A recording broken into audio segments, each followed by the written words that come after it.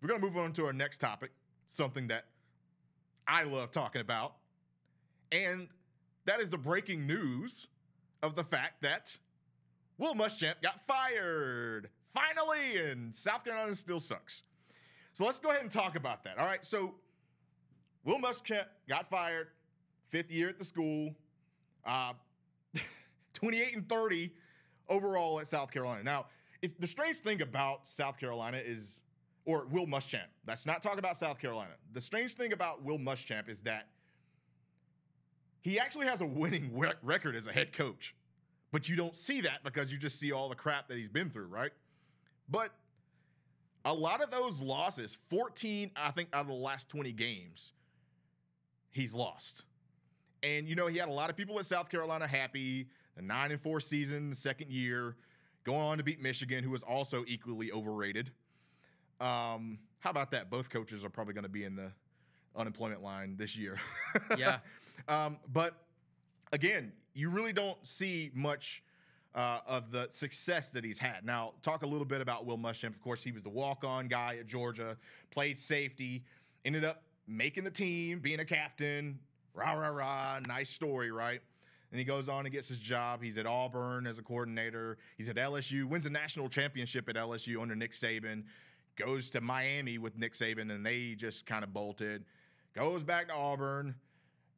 He's got a stint at Texas. No, he goes to Texas after that, I think. Yeah. And then after Texas, remember, he was supposed to be the head coach in waiting behind Mac Brown, and it didn't work out. They just kind of shipped him on somewhere else and got rid of Mac Brown. And then he was supposed to, and a lot of people don't know this. If you're a Clemson fan, I know we rag on Will Muschamp a lot. Will Muschamp was like number 2 in Clemson's coaching search in 2008. That's we scary wanted to think him. about. Yeah, that's scary to think about. That is really scary because we would be where we would. No, oh my gosh, I don't even want to talk about it. But Will Muschamp found his feet, finally got the job at Florida, took over for Urban Meyer. Wasn't half bad. Wasn't half bad. Wasn't good either, though. Yeah. And there's some reasons why he got fired there, of course. I think he had a string of games. I think he lost to Missouri, and Missouri couldn't throw the ball at all. He lost to South Carolina, ironically. And I think that was the last game of him getting fired there. I think it was 2014. November 14th, I think he got fired like a couple of days ago, 6 years ago, which is funny. Anyway, he finds himself back at Auburn, 1 year as a defensive coordinator again, and then he gets this job at South Carolina. He was not South Carolina's first choice. He wasn't even a third choice. Remember, they wanted Lincoln Riley. They wanted Rich Rod, who turned him down, which is weird. I know. They wanted Tom Herman. You didn't get either of those guys. You ended up settling for Mr. William Muschamp. Now, South Carolina fans were super excited, and some of them were super bummed out because they thought that they were going to get a big-time head coach like Urban Meyer, like they think now. And, you know, a lot of that was predicated off of, hey, we had a couple of good years under Steve Spurrier. It took him 11 years to make them even relevant. But you got to remember that South Carolina has really never been good in their history. And I'm not just sitting up here ragging them on as a Clemson fan, but they really have not been good. A lot of that has to do with they just haven't had good coaching. The culture has never been changed, yet they laugh at a lot of things that Clemson do. I remember when Dabo was hired, South Carolina fans laughed at that. They say up until like 2013, remember, oh, he's a joke, he's a cheerleader, he's a terrible coach. We beat them every year. Now I bet you they wish they had a guy like Dabo Swinney. And there's a couple of guys like that, and we're going to talk about that tonight. So I don't know what's going to happen. Of course, a lot of players are taking it at heart. J.C. Horn and Israel Mukuamu, their top cornerbacks, both opted out. After giving up 159 points in the last 3 games. I think it's like, 257 points given this year. 159 points in the last 3 games and 708 yards to Ole Miss. Matt Corral. So I think it was time to go, especially when you have Will Muschamp supposed to be the defensive guru, right? I don't know that they keep Missouri this week if they play the game under 42 points. No, and it's just embarrassing for the unit. Once again, like you can say, I'm being a homer as a Clemson. This is embarrassing that South Carolina's defense is that bad under a identity of a defensive head coach and a defense. You hired him to bring him in so your defense keep you in games. And like these last couple of weeks, it's just been an absolute embarrassment to the program. And now you got to pay him almost $15 million to ship him out of there. It's funny. Well, And, you know, a lot of that too is I think it starts up top.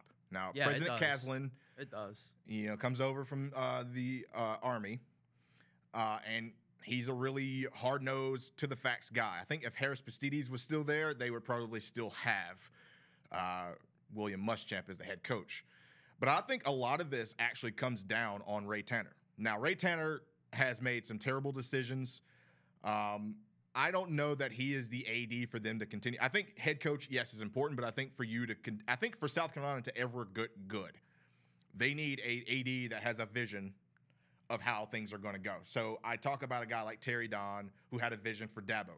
When he was gone, they brought in Dan Radakovich. Dan Radakovich was like, "Hey, Dabo, I'm on board with what you want. Let's do this. Let's make this happen." Right? You see where we are, right? I feel like at South Carolina, they're not going to get a whole lot of support from their AD.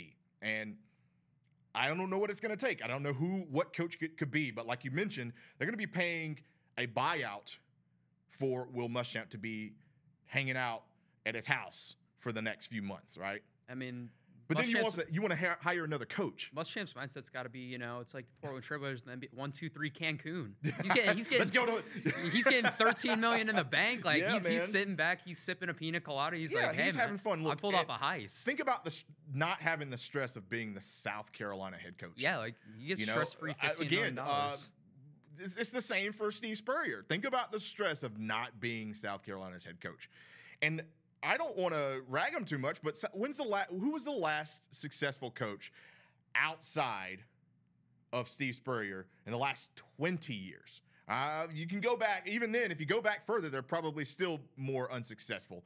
But you got to think, even at Clemson, Jeff Scott, his dad, Brad Scott, was a head coach down there. They didn't win at all. Lou Holtz, everybody talks about Lou Holtz. I don't think they won more than 9 games with Lou Holtz in his career. Now, Lou Holtz came from Notre Dame, where he was a legend. Not so much at South Carolina. I can't think of any other coaches that were super successful. It's just a historically mediocre program. I mean, I saw a comment on the show earlier, I think it was from Patrick, that said that they have 7 9-win seasons in the history of their program. That's hilarious. Clemson's wow. Clemson has a chance to go to more playoffs than they've had 9-win seasons. Yeah. So, you know, I think Coach Morrison might have been I think he might have gotten them to like 9 or 10 wins before. I remember Joe Morrison. I think he was the guy that brought in the sandstorm or actually no, the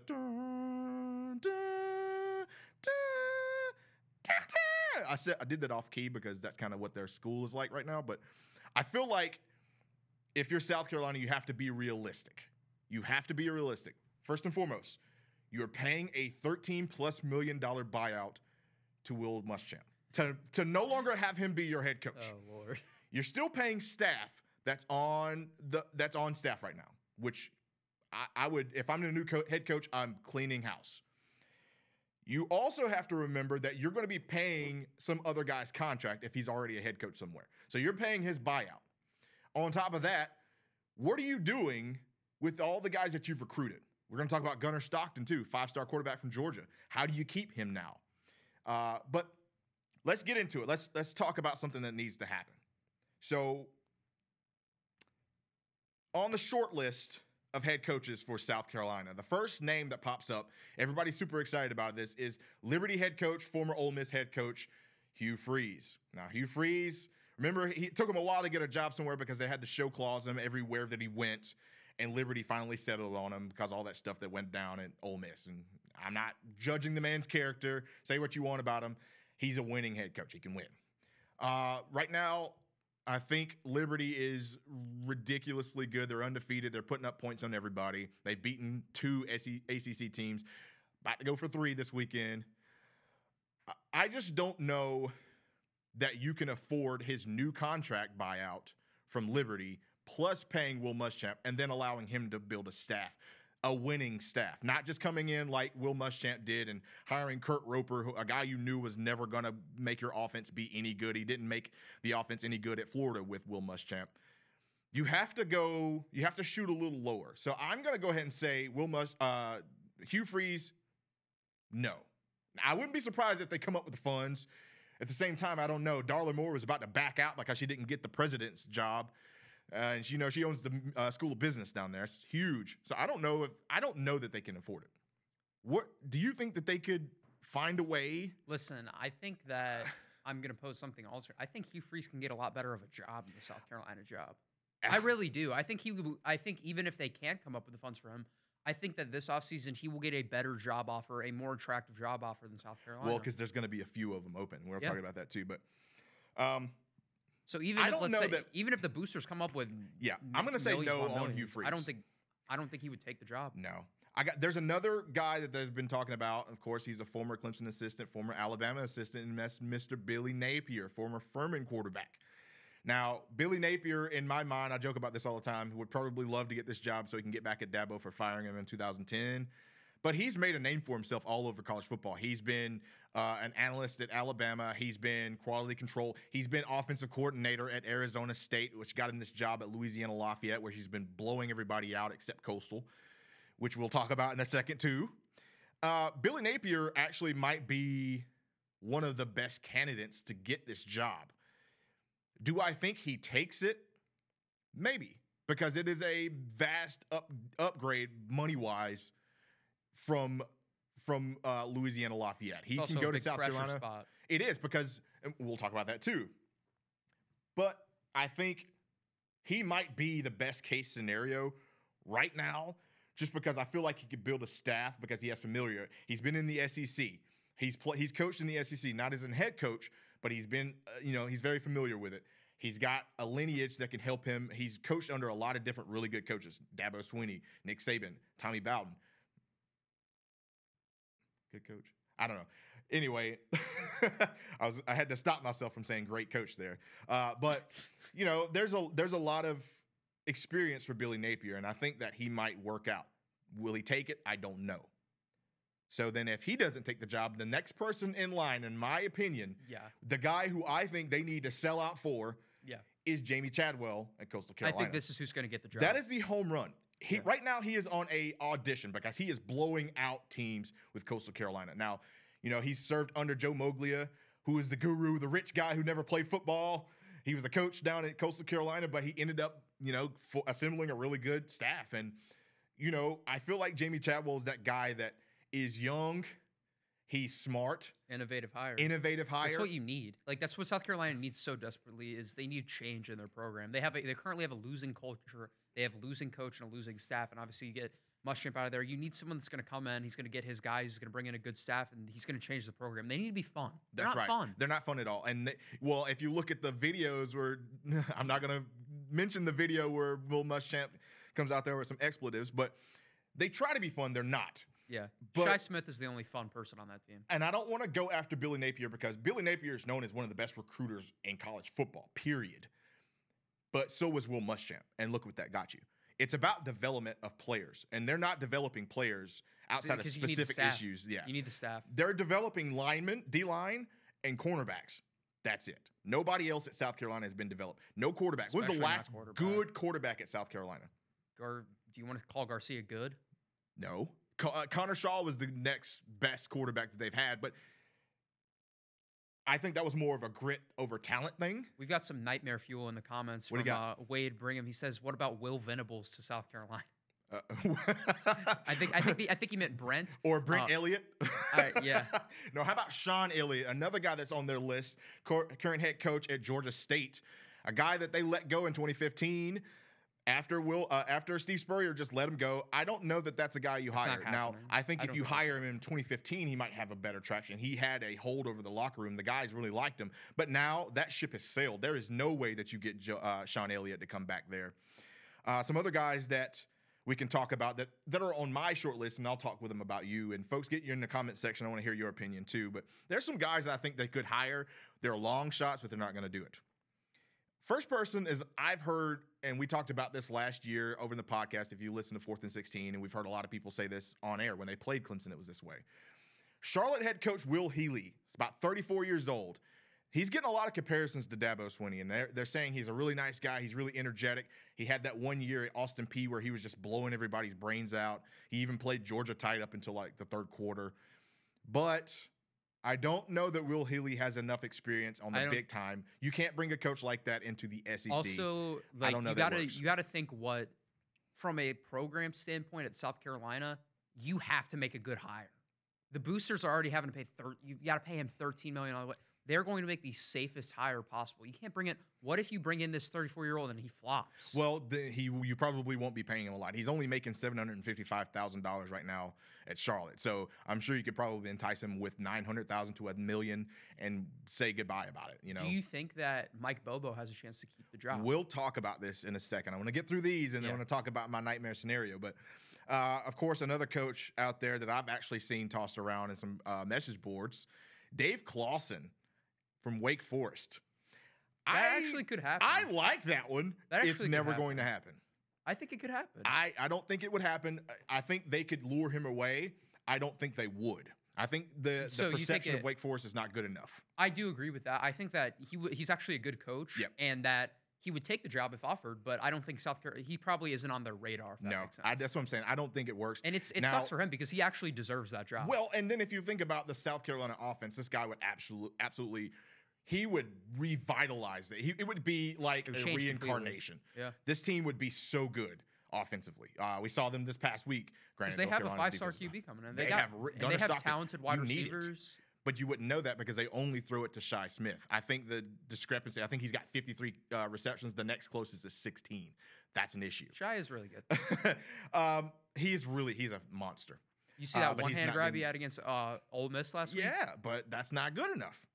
We'll talk about this more. So another guy that's coming up that I actually personally like, I think this guy he's underrated. A lot of people don't really know a whole lot about him, but he was able to take a Jacksonville State team, make them really good, make them relevant in the first year of FCS football. Then he turned around and went D1 to another school. Then that school just killed football, came back, brought him back again, and that's Bill Clark at University of Alabama, Birmingham, the UAB Blazers. Now, he's a defensive coordinator, and I think that South Carolina is probably going to shy away from a defensive coordinator just because of what they just had with Will Muschamp. But this guy is actually really good at coaching. He knows what to do. He's good with players. He's really good with recruiting. I feel like Alabama could use him if Pete Golding ever left for another job as a defensive coordinator. But that's another team. That's another coach that I honestly don't think South Carolina would give their time of day to because they're still thinking Urban Meyer, right? But another head coach could come in, Brian Harsin, Boise State. This guy knows what he's doing. He is a monster when it comes to scheming and being a pretty good head coach. I mean, he took over for Chris Peterson at Boise State, and there is no drop-off whatsoever. Again, another coach. I feel like South Carolina's going to look for guys who are like, yeah, he's been in the SEC before. He knows SEC football because it just means more. Clearly not.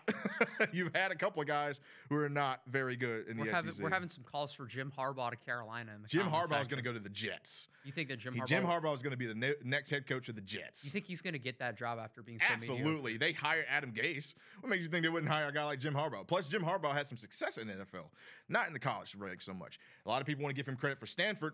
He didn't build that team. So I don't. He's a NFL guy, just like Nick Saban's a college guy, not a pro guy. We'll see what happens. But we also got a couple more good comments. Talk about Clark Lea from Notre Dame. Clark Lea. Now, I feel like Clark Lea, again, another defensive coordinator. I don't see them going with defensive coordinator. So you think that, and I'm personally in agreement with you, and this is what they need to do. I think they need to go after a more offense-oriented head But coach. don't go so deep offensively that you lose your head, a.k.a. Mississippi State. I like Mike Leach. It's not working down there. He's not a fit. Neither was Joe Moorhead. But Joe Moorhead could be a fit. Now he's the offensive coordinator at Oregon right now. I feel like he's a guy that's got. You know what I really don't understand when touching on Leach? I don't understand why he doesn't take an OC job at a premier program. Because he doesn't want to be the second in command. I feel like he could take if he took an OC job, it would be so. He hasn't been the second in command since he was at Iowa Wesleyan under Hal Mumme. The problem with him is they never get any recruits wherever he goes. No, they don't, and it's hard to again. When you he have doesn't a exactly go to offense, places that are easy to recruit either. Well, yeah, and then you also have to have a place the expectations aren't to win the conference. You're never going to win the conference when you're Mississippi State. You're not beating Alabama, and if you get through Alabama, you're not beating Texas A&M. You're not beating LSU. You're not beating Auburn. It's just too hard. So I feel like they got a guy that can make them competitive, not championship level. Sounds a lot like a team on the SEC East, right? South Carolina. Just a few others. I've heard Steve Sarkisian from Alabama as the offensive coordinator. He's got head coaching position, but I feel like if you give him too much power, he'll do what he did at Washington and get in trouble, and he'll be out again. Not a good hire for me. Ultimately, they want a guy like Urban Meyer. They want a guy like Bob Stoops. Can you pull him away from the XFL for the Dallas Renegades or whatever? Keep dreaming about Urban Keep Meyer. dreaming about Urban Meyer. He's going to Texas when Tom Herman's fired because they could hire Tom Herman at South Carolina now. You could say, hey, but guess what Tom Herman wants? Money. You don't have that. So what this sounds like after all those coaches I just named, if you don't go for Billy Napier or Jamie Chadwell, the only logical explanation is keeping Mike Bobo. Now, a lot of people are going to hate that, but Mike Bobo, because they talked about, oh, he was a Mountain West Conference coach who got fired just 11 months ago. I saw that comment somewhere. You know, he brought in Colin Hill, a guy from, you know, Colorado State who's from South Carolina. It is what it is. He's only thrown 6 touchdown passes this year, which is weird, even though they've scored like 40 points a couple of times. That would be terrible. You need to keep Mike Bobo. No. And you have to, because Mike Bobo is going to keep Connor Shaw. Now, Connor Shaw has been moved into a quarterback coach position. You could possibly move him to offensive coordinator if he has a co-coordinator position designation. So you think that's a good move for Carolina is to keep Mike Bobo? That's what you want to know why you want to keep Mike Bobo. I don't agree with this. You lose Gunnar Stockton if you have nobody on that staff that recruited him. Now, Connor Shaw and his father, Connor Shaw's dad is the head coach in Georgia over Gunnar Stockton. That's the connection with him and Mike Bobo. Well, then it's more you lose both of those guys. It's more no important Gunnar you keep Connor then. You're not going to keep Connor as the offensive coordinator though if a new head coach comes in. He's qualified for that No, job? you know who would? You know, no. Just because you're a great guy there and they love you doesn't mean they're going to bring you back. I mean, Brian Kelly has Tommy Reese up at Notre Dame because he played under him. But if you get a new guy, let's say a Jamie Chadwell, he's not going to be like, you know, he's going to say, hey, I have my own staff. I want to go and pick anybody else out there that I can have do this job. And it's not going to be Connor Shaw. He has no experience being the OC. Quarterback coach is a different thing. He could be a passing game coordinator. We talk about how that is. But if you want to keep this 5-star, it's important. And I think it's important you keep him because now your depth is backwards. Luke Doty, everybody was like, oh, the high-flying quarterback from Myrtle Beach is now a wide receiver. DeKirian Joyner, who was getting no playing time whatsoever, should have went to Clemson because they wanted him as a wide receiver, and guess what you're playing now? He's getting no play. Ryan Helinski was supposed to be the savior. He is now a backup. He's thrown like 7 passes this year. Then you have Colin Hill, who is not very impressive at all. Your quarterback room is decimated now, so you need a 5-star guy because what do elite teams have? The teams that win national championships have quarterback. Everyone but Alabama, you have to have a great quarterback. But even then, their quarterbacks they're good, a.k.a. Mac Jones. Nobody knows it because all the other positions are super good. Oh. Now Mac Jones is showing you, hey, I'm better than all those Greg McElroys and A.J. McCarron. Significantly.